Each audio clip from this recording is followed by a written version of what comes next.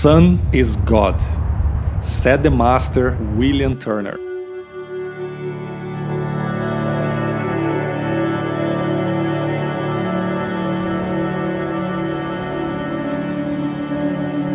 This video is about backlighting, shooting against the sun, more specifically about its influence on street photography.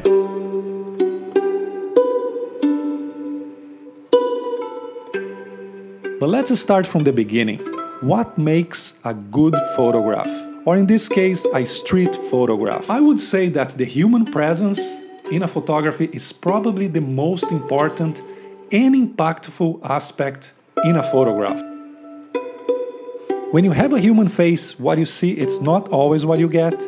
We might see some emotion, but a face always hides more uncertainties, identity, desires, tensions, trauma. And the human face will be always this enigma which carries more than the eyes can see. But in some photographs, the singular human presence is only part of a larger scene. When we make a frame wider, we capture the whole environment and everything that's surrounding the subject. That scene as a whole tells a story, communicates a feeling, or delivers a message.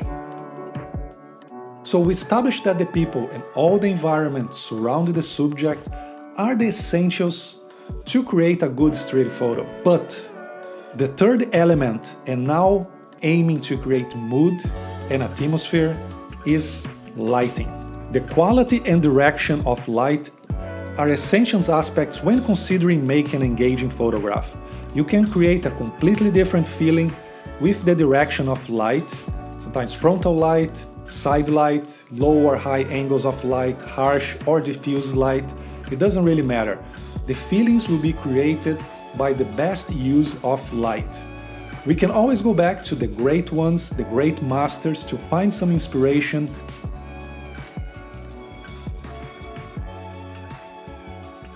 Personally, I always follow the light when I shoot on the streets, and I really can say that I probably worked with every type of sunlight conditions over the years. But there is one type of light that I neglected, and not only neglected, but I also have a lot of disdain for, is backlighting.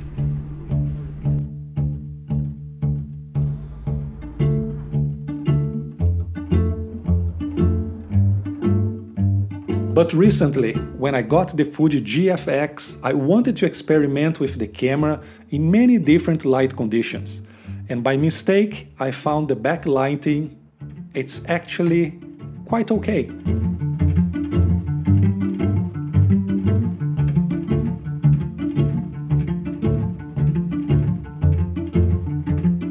I also wanted to be more productive and stop wasting time when walking against the light.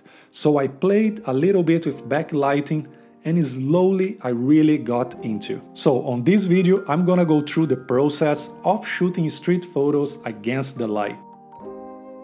So, very first thing you need is good lighting. Not necessarily harsh light, but if it's too overcast, the lighting will be too flat to create any sort of effect. Ideally, you would have a very thin layer of cloud diffusing the sunlight. So once you have some sunlight, you obviously should shoot your subjects against the light. Then play with the exposure to get a good amount of details on the shadow side of the picture. That will make some parts of the image overexposed, but that's okay.